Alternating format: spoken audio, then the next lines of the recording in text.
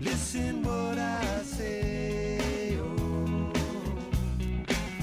I got your hey, oh.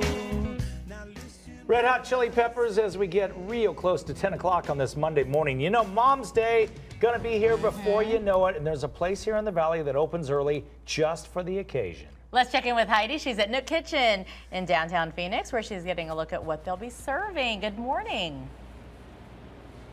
Hey, good morning, you guys. In the 8 o'clock hour, we showed you all of the great food options that they're going to be serving up for their once-a-year brunch. You're going to score major brownie points with Mom if you bring her down here. Not that moms keep track of that, but we kind of do. But once you're inside here, this place is gorgeous. If you have never been down here, my gosh, they have this beautiful wine wall. If you want more brownie points, put one of those in Mom's house.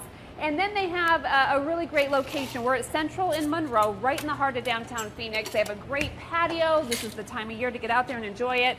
And maybe, I don't know, have a cocktail or two. My man Dustin here is shaking one up for us this morning. What are you fixing? This is called the Chele. The Chele. What's in it? El Silencio Espadín Mezcal Okay. with honey lavender, fresh juice jicama, lime.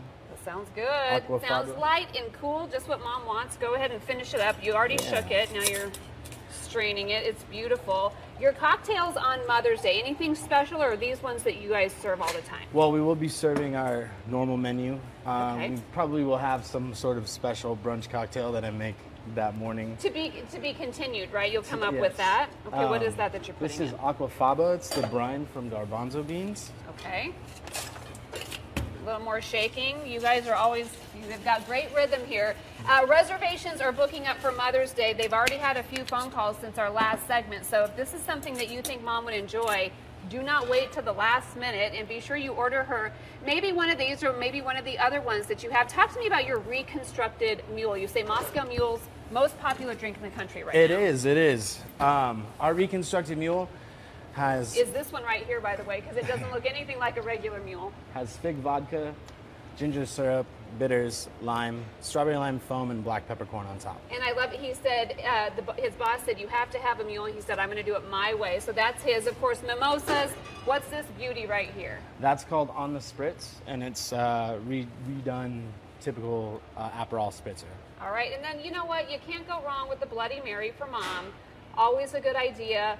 Get her down here. Treat her to brunch. It is once a year. So from these mama's boys to you, Scott Passmore, because I know you're one too, and I think Tess has a couple of her own. We're going to put all the information for you on our website. We'll send it back to you guys. And Heidi, you just happen to be a mom, and it's almost 10 o'clock, which means it's 5 o'clock somewhere, so have fun. Someone's got to taste those You know drinks. what? Yeah, let's wrap this up. Thanks, Heidi.